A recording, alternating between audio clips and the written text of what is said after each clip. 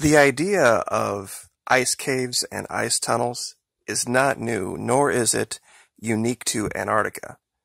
This is a picture from Iceland of an opening underneath a glacier that you can go down, and there are a lot of different connecting tunnels that you can explore.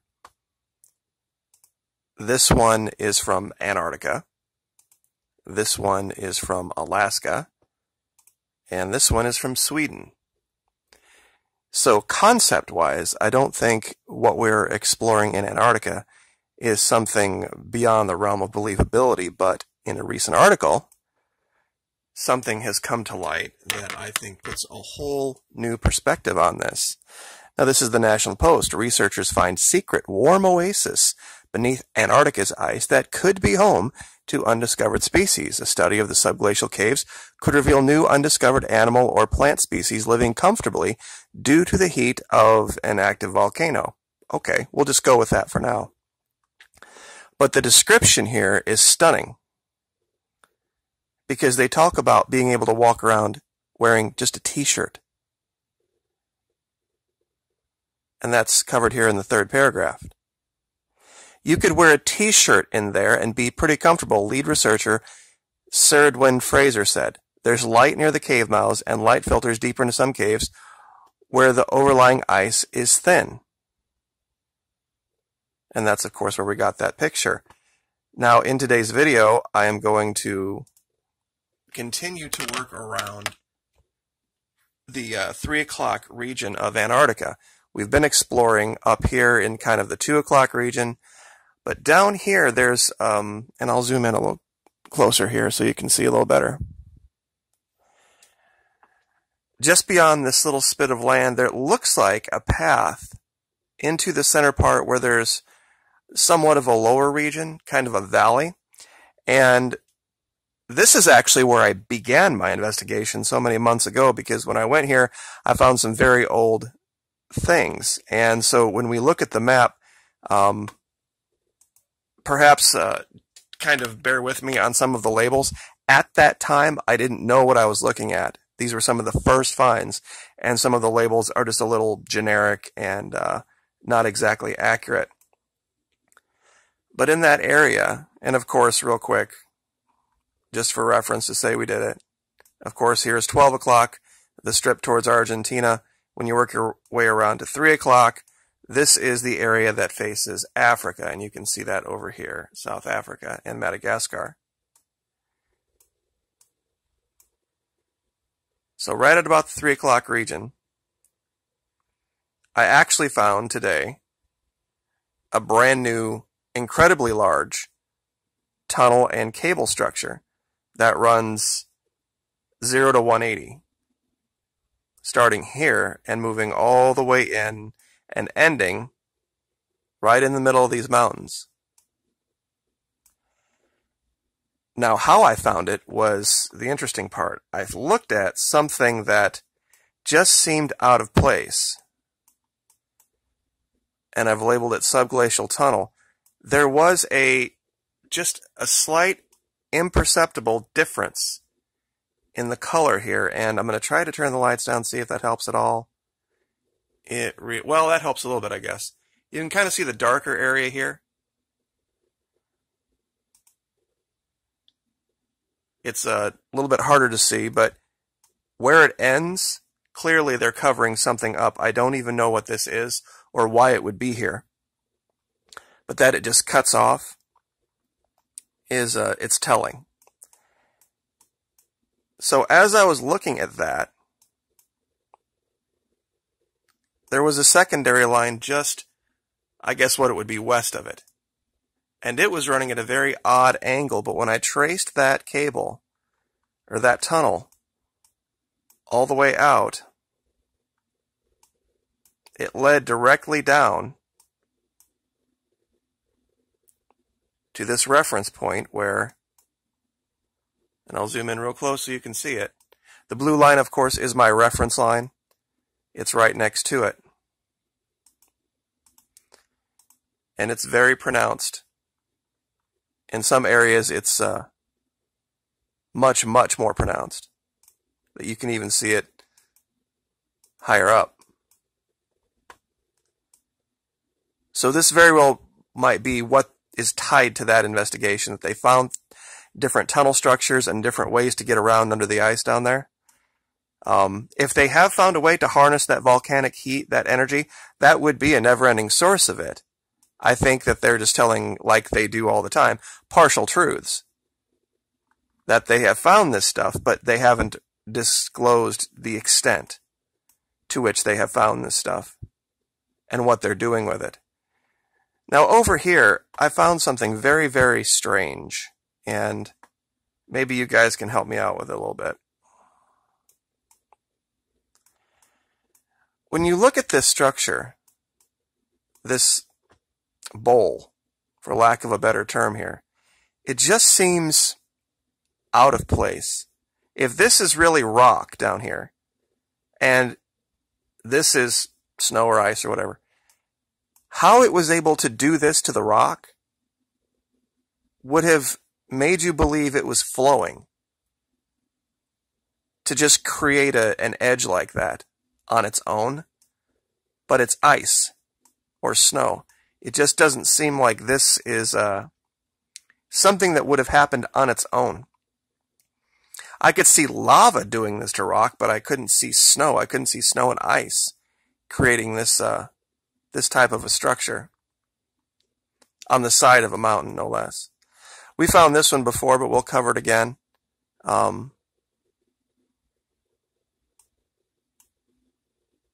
had labeled this crashed embedded saucer because it's just, there's something here that is not either ice or snow. It's rectangular. It's got two nodes on it. I do not know what this is, but it is definitely something worth looking into, and I wish I had a picture of higher res. But when you look at the overall shape of the indentation in the snow, it's unmistakable what this is.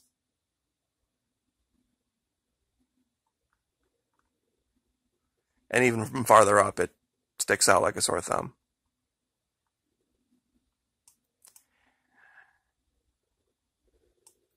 Now over here, I found what looks just like a lone figure on the side of a mountain. And of course, the best way to look at it is at perspective. And it looks like it's this person now. It's going to look a little strange, but because from here it's like, well, how does that look like a lone person?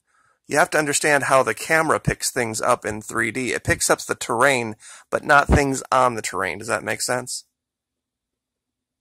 So while this looks like it's setting flat, a better perspective on this is this. That's what this would actually look like from a camera. And that's where you got to kind of be careful with what you're looking at and the angle at which you're looking at it. So I think you can see it a little better as we tilt the camera this way. And we'll zoom back in at a lower angle.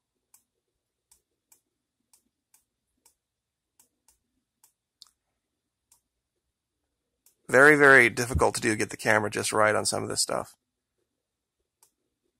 There. Now you can see that this is clearly a path along the side of a mountain, and there's someone standing on that path. But I think that's what they're counting on. They're counting on you not taking the time to look at this stuff close and critically. This was one of the more stunning finds. This shadow.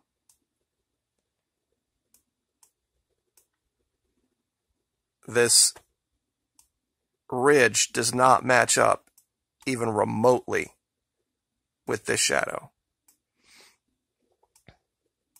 And you see this long, tall, clearly artificial structure here, and this is just a flat structure. And even if it were, this shape is diamond, this is completely different. So there was something here that they've attempted to morph the picture to hide. Because if people really did get enough evidence together about this, they wouldn't be able to hide it for long. and people would demand answers. But not enough people are looking into it. That's the problem.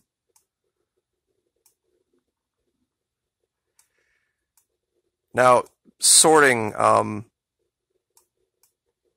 new stuff from the old is going to take me a minute here.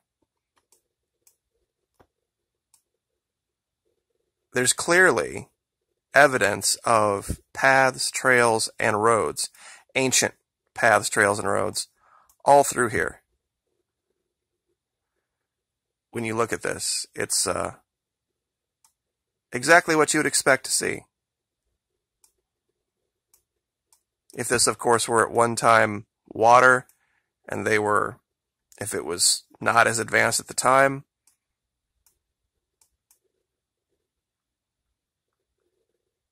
it looks like this would have been a way to go get fresh water, and here is evidence of what may be a cave back underneath the ice. Not sure why they would need to go to the surface for water, given that they would have it underneath, but the paths are there. I mean, this could be evidence of a completely different time. There's a much larger one over here. The entire layout of this could have changed over the years, but those paths would have stayed the same.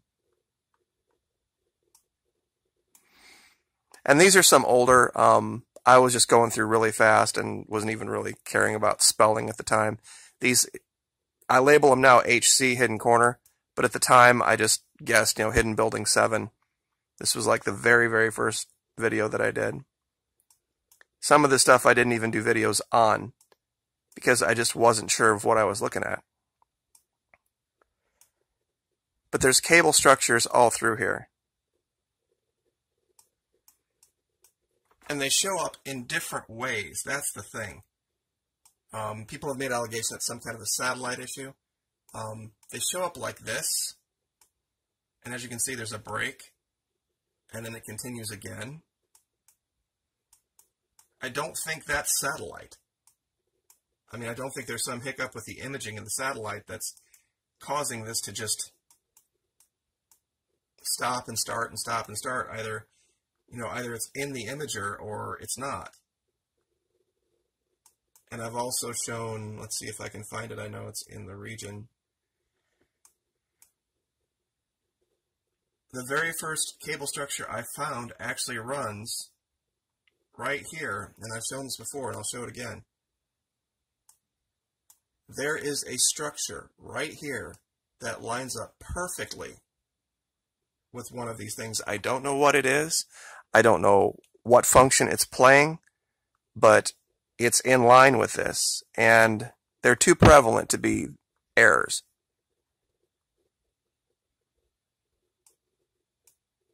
And some of these were very hard to find. That's why I had to do multiple markers just to keep track of them. But a lot of them end up here.